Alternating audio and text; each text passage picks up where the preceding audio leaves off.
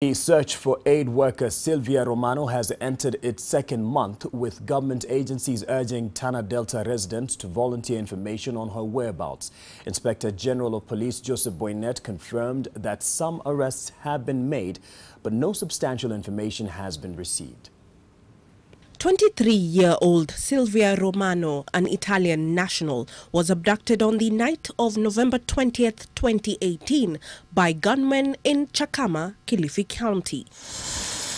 In the same month, a multi-agency security team of police and army units sealed off Boni Forest and areas bordering Lamu, Garissa and Tana River counties in search of the bandits.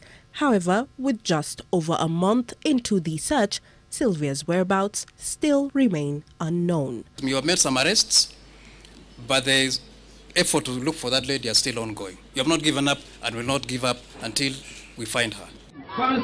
An appeal has been made to residents in Tana Delta. Ningeomba mtu yoyote ambaye kuna habari, tafadhali tujulishe, tafadhali muwe na uhusiano mwema na askari.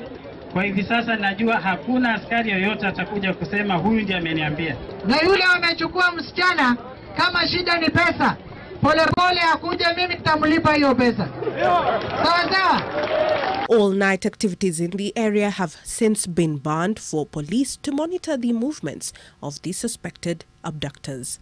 Wale wanaendesha pikipiki usiku, ifika usiku hatutaki kusikia movements za pikipiki. Kwa magari yote sasa kwa roadblock ya Minjila ikifika saa 12 kuanzia saa 1 hakuna magari kupita kwa roadblock. Kama ni malori zitalala hapo. Melmiendo, NTV.